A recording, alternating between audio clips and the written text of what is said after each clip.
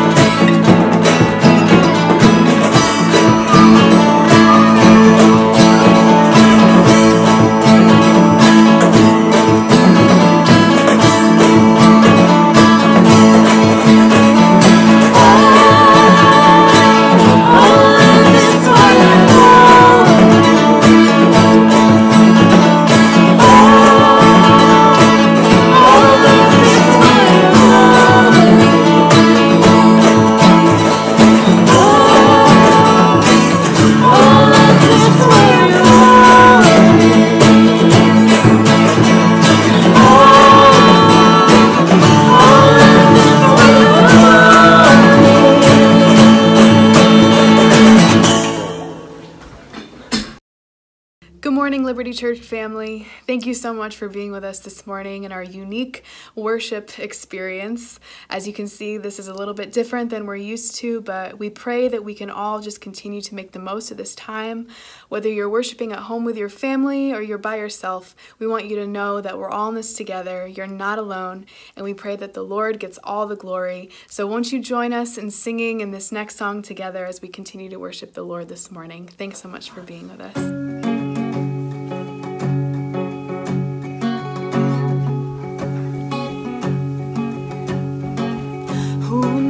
That the highest King would welcome me.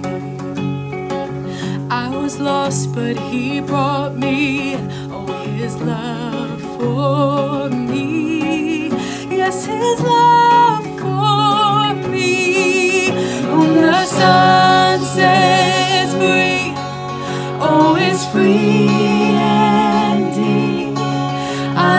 child of God.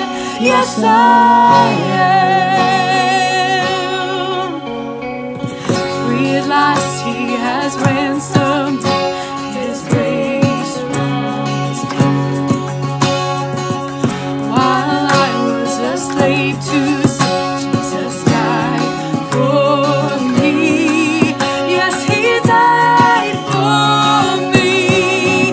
Whom the Son sets free, oh, is free indeed. I'm a child of God. Yes, I am. In my Father's house, there's a place for me. I'm a child of God. Yes, I am. I am chosen, not forsaken. I am who you say I am. You are for me, not against me. I am who you say I am. I am chosen, not forsaken. I am who you say I am. You are for me, not against me. I am who you say I am. I am who you say I am. Who the Son sets free, oh, is free indeed. I'm a child of God. Yes, I am. In my Father's house, there's a place for me. I'm a child of God. Yes, I am. In my Father's house, there's a place for me. I'm a child of God. Yes, I am.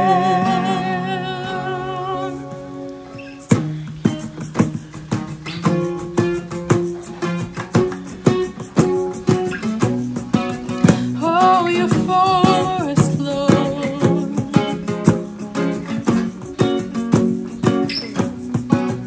I am chosen, not forsaken. I am who you say I am. You are for me, not against me. I am who you say I am. I am chosen, not forsaken.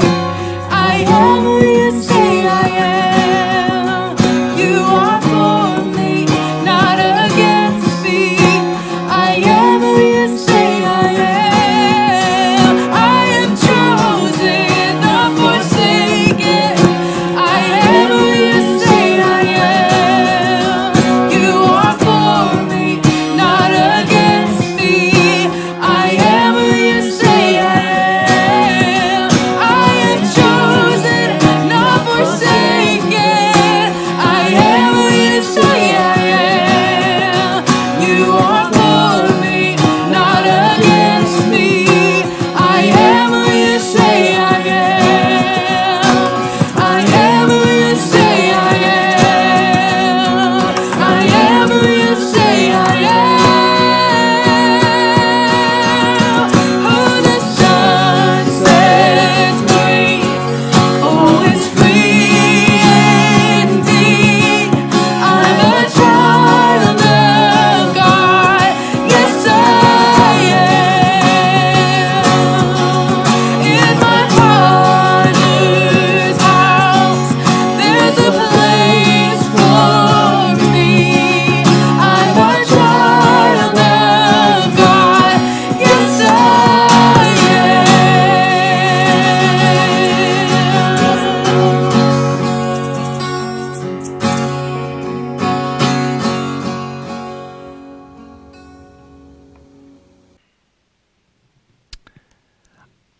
Psalm 34, verses 1 to 3. I will bless the Lord at all times. His praise shall continually be in my mouth. My soul makes its boast in the Lord. Let the humble hear and be glad. O magnify the Lord with me, and let us exalt his name together. Friends, that's the call on all of us as the church of Jesus Christ, to come together and to lift up his name. Thank you to the worship team. I am so proud of what you guys have done. That's so innovative, so creative. Thank you, thank you, thank you. I hope you had a good time of worship this morning. Well, welcome to church online. Church a little bit differently, but church nonetheless. Just a few things in the way of orientation as you're online. If you're at church online, you will see that there is a number of buttons, some for social media, some to go back to a website, but there's one button in particular that I want to draw your attention to, and that is the button to request prayer. We would love to take time to pray with you. If you click that button, you will go through to a singular person, and they would love to pray for you even though it's online. I'd ask you to stay with us right through to the end, as there are a couple of news and announcement slots that we need to take care of this morning. But it is my privilege to be able to bring the Word of God to you this morning. In recent history, horrific events, deeply painful events took place. I'm referring to December 2004, when a massive tsunami hit coastal cities and towns in Asia. This took the lives of over 250,000 people. You can imagine people being deeply impacted, not only in those nations, but all around the world. But what took place following that event was kindness and compassion rose up from all over the world. In fact, never before had there been so much international aid given to any crisis.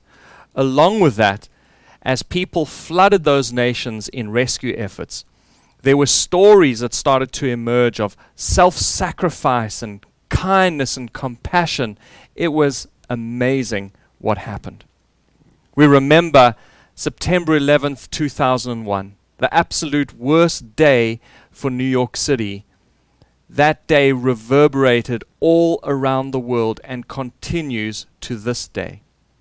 I remember 2 years later after that the lights went out all along the East Coast. In fact, I was in this church when that happened, and I remember seeing scenes of New York City and how in this incredible heat in the summertime, people taking care of one another and coming together in just amazing unity.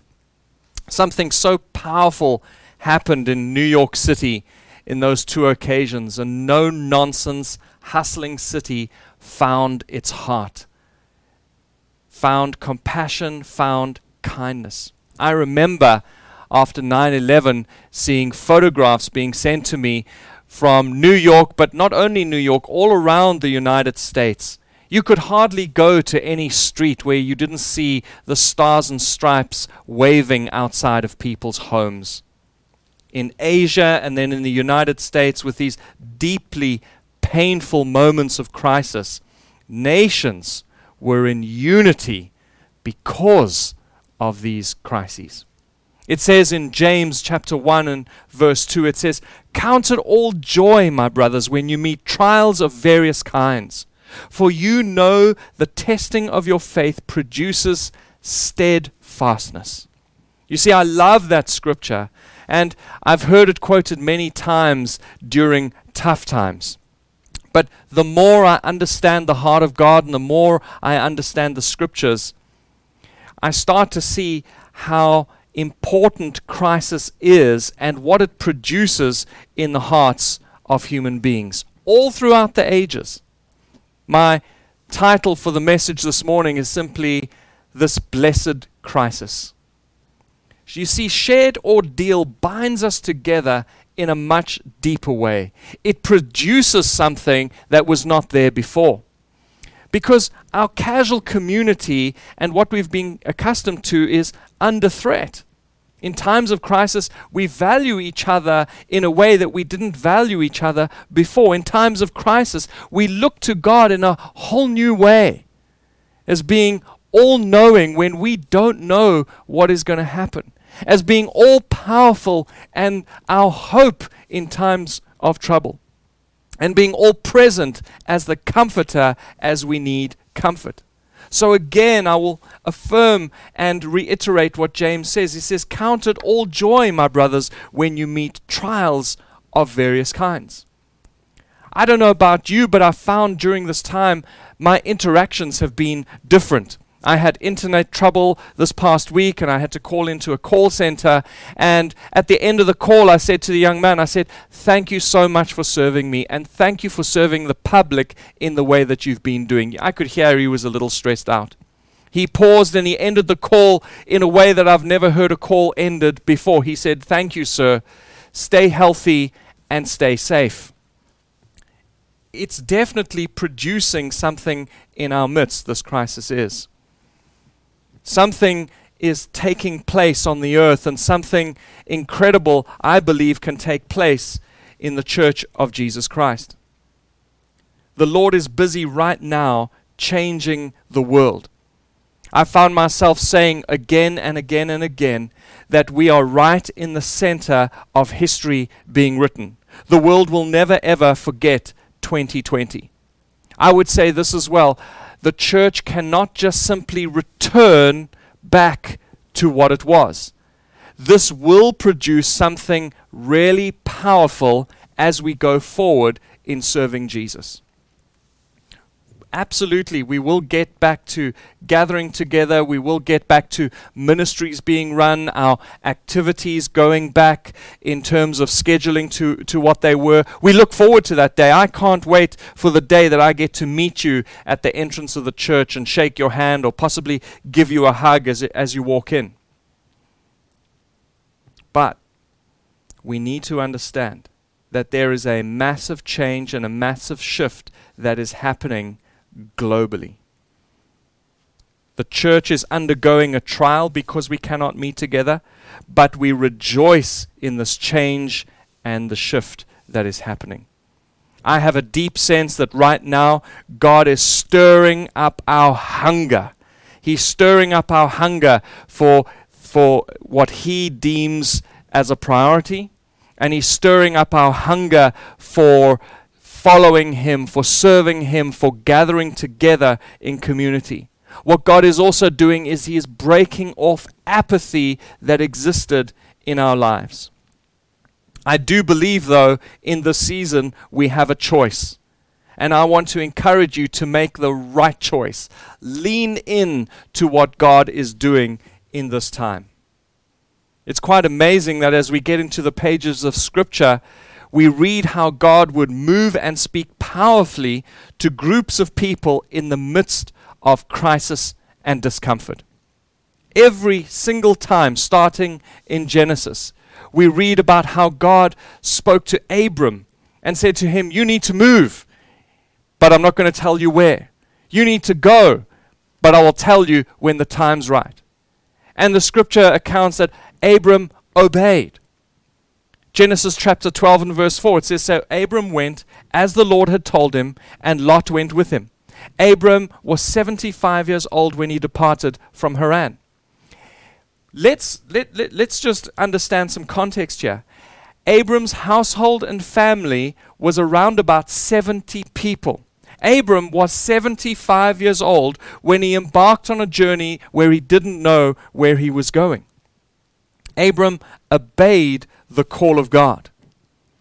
I want to say this to you, that I believe God is calling us right now to brutal obedience to His word, almost like never before.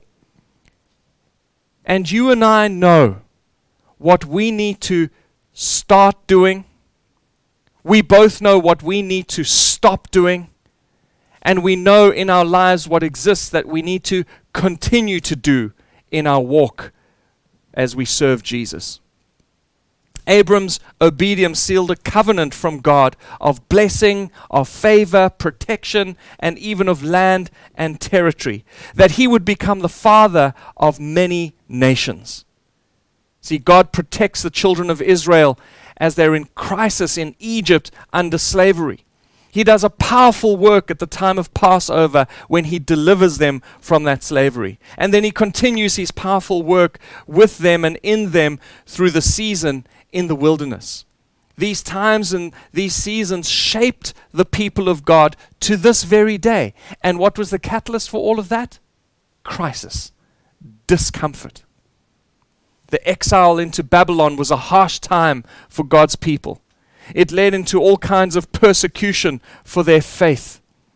And being in captivity under harsh dictatorial leadership, this was a crisis time for the people of God. But it changed the whole way that they related to God. All through the pages of Scripture, we see this taking place time and time and time again. Until we read about God's crowning work that started on a terrible Friday and ended 3 days later with Jesus, Son of God, taking the sin of the world upon himself and making a mockery of death, hell, sin, and the grave. This was a week of all-out crisis. There was incredible ordeal involved. But what it means for us, it means victory. It means life. It means healing. It means the forgiveness of sin. We read also about the early church. We read about Paul. We read about the prophets. We read about leaders and people being martyred for their faith all throughout the ages. And how God does a powerful work in times of crisis.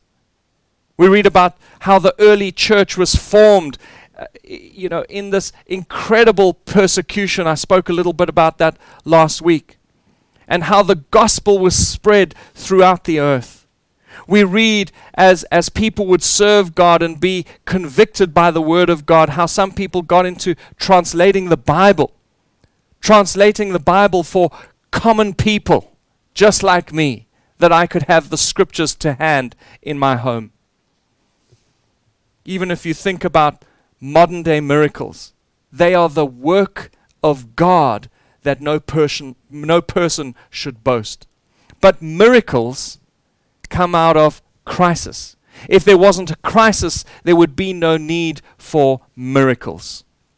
If someone is desperately ill, they're in need of a miracle. If someone is lost and has no hope and has no future, and more importantly, has no relationship with God, they're in need of the miracle of salvation.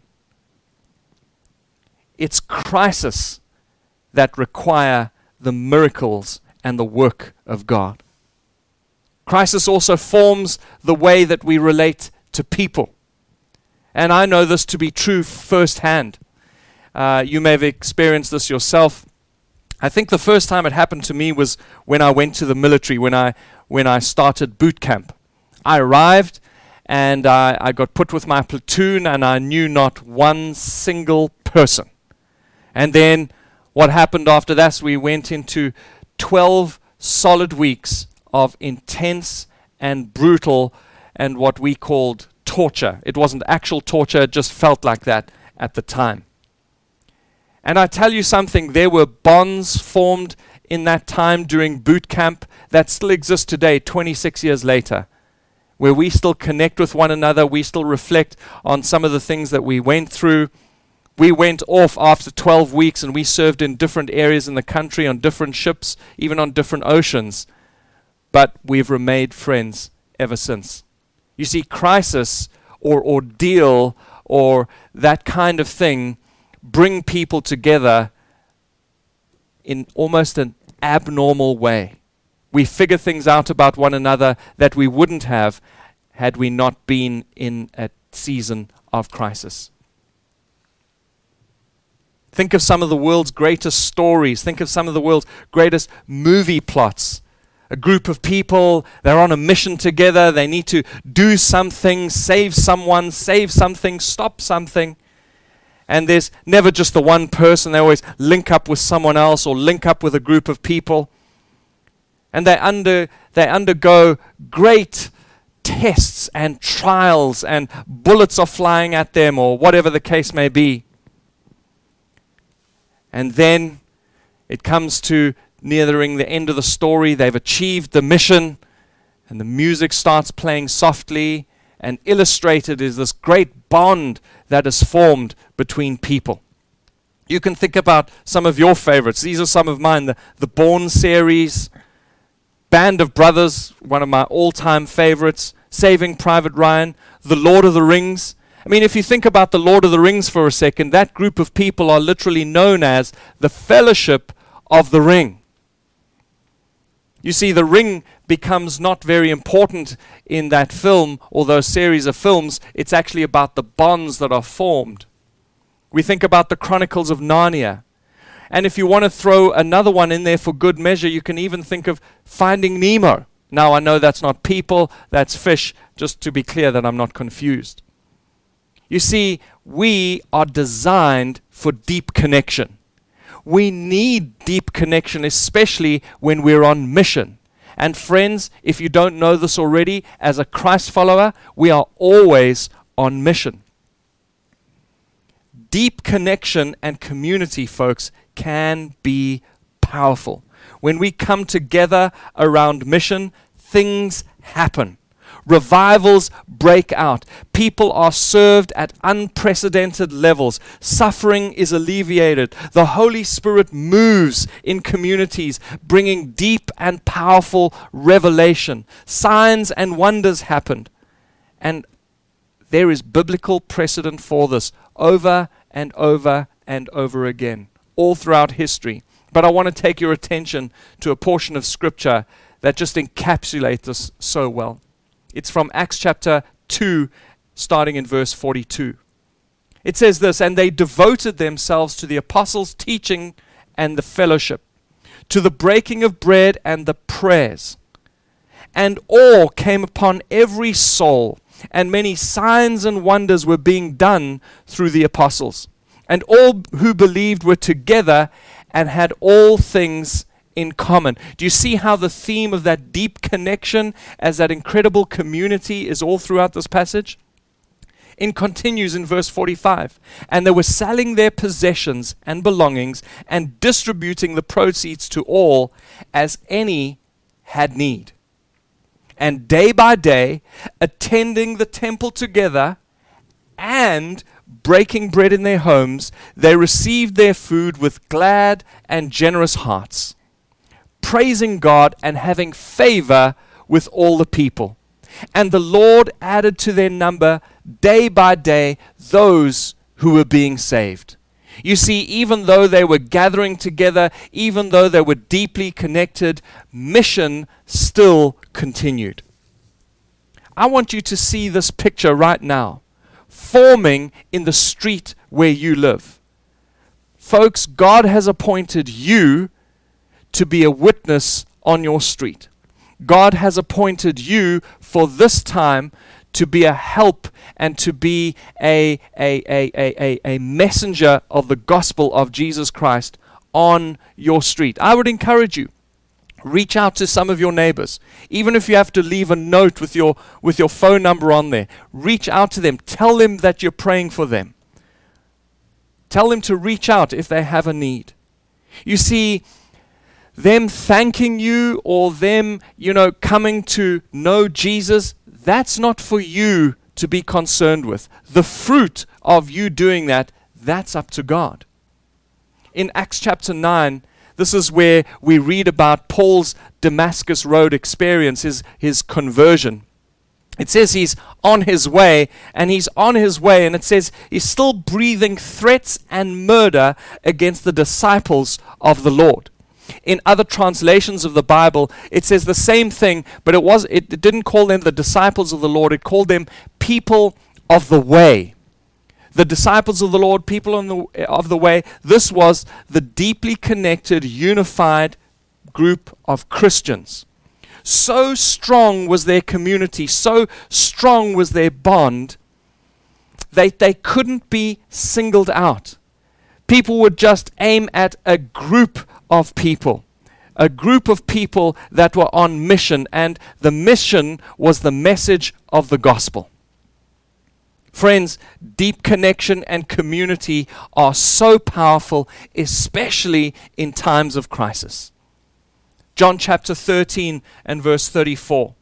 Jesus says, "A new commandment I give to you, that you love one another." You see, there it is. "As you love one another, just as I have loved you," Jesus says, "you also are to love one another. By this, all people will know that you are my disciples, if you have love for one another." Right there. Right there. You see, at one time, I would have read that passage and thought, "Ah, that's nice. That's a sweet sentiment. Wouldn't that be great if everyone in church just got along and they hung out together and we're all friendly?" Friends, it goes way deeper than that. I want you to see, as Jesus is saying that we ought to love one another, this is not just a nice thing that we all have warm and fuzzy feelings. No, this is a strategy of warfare against the evil one. This is an active, forcefully advancing, kingdom-hearted strategy that we love one another. In times of crisis, we've got to have that love for one another, because this is the time that it really matters. You see, the enemy of deep connection and of mission is simply this: it's comfort and convenience. I'm going to say that again. The enemy of deep connection and mission is comfort and convenience. It gets in the way of mission, and it makes us take our community for granted. And we are in a time of crisis right now. It's calling out for us to be deeply connected while remaining on mission. The mission of God has not stopped because we're not allowed to leave our homes. It continues. Let's make this time of crisis really count. Let's make it really count. God is still on mission in the world, and He's still on mission in you and I. He is busy doing a deep work, conforming us to the likeness of the Son. Our rhythms are not the same, and maybe, friends, that's a good thing. So here's what that means for us. I want to ask you, get connected. Get connected where you already have relationships. Gather with the people of God. Gather, take time to spend some time in the Word. Pray together and encourage one another. It doesn't have to be a long time. Use whatever technology you have available to you to make that happen. Start with one person, gather at least 4 to 10 people. You can do that online, I promise. And I would love that you let us know, so that we can encourage you and help you where necessary, and we can encourage other people as we hear about these online communities starting to form and start to build. Let's address this crisis on the solution side and allow God to move in us and in our communities like He hasn't before. You can reach out to us at info@mylibertychurchusa.org, either for help or to let us know that you've started a group. This coming week also, remember I said the mission of God has not stopped. We will make available some resources that you are able to help other people. What I mean by that is we will make a time and place for you to drop goods off, hopefully food and groceries, that we can help people in our community and even in our church. God is realigning His church at this time. Let's come together so that we can comfort each other, that we can encourage each other, but that we can stay on mission. As it says in Acts chapter 2 and verse 42, make sure to devote yourself to the Word of God and to hearing the teaching of the Word of God. Take time in your home with your family, even, or start on your own if needs be, and break bread.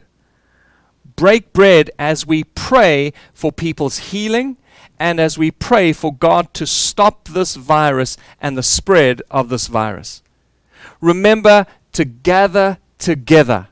However you do that, start to gather with your family at your dinner table, gather together, make it count, and gather with other believers online in whatever way that you can. And as this passage says, keep praising God. Keep praising God. Keep worshiping Him. Keep looking to Him in this tough time. Even when things get overwhelming and frustrating, keep looking to God. I want to read to you the scripture that I started off with this morning. It's from Psalm chapter 34. It says, I will bless the Lord at all times. His praise shall continually be in my mouth. My soul makes its boast in the Lord. Let the humble hear and be glad. Oh, magnify the Lord with me, and let us exalt His name together. You see, a singular voice is good. A few people lifting up the name of God together, that's amazing. But as we gather together deeply as the community of the church, it magnifies the name of the Lord. Magnifies literally to make it bigger. That everyone around knows that we serve a God of hope, of life, and of peace. Let's pray. Lord, we thank you for the gift and the revelation and the truth of your word. I pray, God, that you would write that truth on the tablets of our hearts. Lord, that we would continue to be the church, even though we've had to change form and method. I pray, Lord, for the continuation of your mission, where we get to be in your word, where we get to worship together, but Lord, that we could connect together in a deep way. Lord, I pray that you bless these gatherings. Lord, I pray for a move of the Holy Spirit as people gather together online. I pray also for those people choosing today to start to follow you. You may be choosing today to start to follow Jesus. It could be for the very first time. Maybe for you it's the first time in a long time because you were following Jesus at one time and things have gone wrong. I want to encourage you today that you made right with God. I want to pray for you. Jesus, we know when you gave your life on the cross, you purchased our healing, new life. You gave us forgiveness of sin. So we declare together today that we want to follow you all the days of our lives. We thank you for what you've done. Please reveal yourself to me, Lord God. In Jesus' name, amen. If you responded today, if you've chosen today to become a follower of Jesus, in a second, there will be a button on your screen where you can let us know that you've done that. And there will be someone that will connect with you and help you on your journey. Amen. I've just got a couple more things to say. Firstly, please, we'd like you to look out for our emails that go out twice a week. We'd also like you to just keep having a look at social media. We want you to be informed as possible. We also want to be able to connect with you. That's why social media is so helpful. We'll also make available this week some space for you to drop off some food parcels if you can, if you're able to do that. So we're going to let you know about that in the email and on social media. If you don't receive our email and would like to, please email us at info@mylibertychurchusa.org. I also want to thank everyone for continuing to give. You know, when we give as unto the Lord, we give as our worship, and thank you for continuing to do that. We have amazing platforms that enable us to continue. You can give using our My Liberty Church app. You can give online on the website. You can use text to give. And you will see right now one of the options when you give online, one of the options just says COVID-19. This is if you have means and God has laid it on your heart to be able to help people because they faced a cut in their paycheck or they lost their jobs. If you can help in that way, you can use that option when you give this morning. So thank you for being with us this morning. It's been great for us to gather together. Children's ministry will go up very shortly. You can get your kids around the computer screen or around the television, and they can listen to their teaching. You can pray with them, and let's continue to gather together in deep connection and continue the mission and the work of God. Amen. God bless you. We'll connect with you soon.